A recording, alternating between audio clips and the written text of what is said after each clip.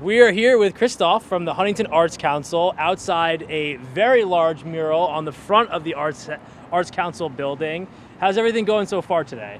Everything's going wonderful today. The weather is holding out and it's 25 degrees cooler than yesterday, so that's wonderful. It's always ideal. Tell us a little bit about the mural today. What's the inspiration here and what are we working on? The inspiration here, which was designed, as a matter of fact, by our designer Sage, who also works with us. We're the Tiny Collective, so there's 4.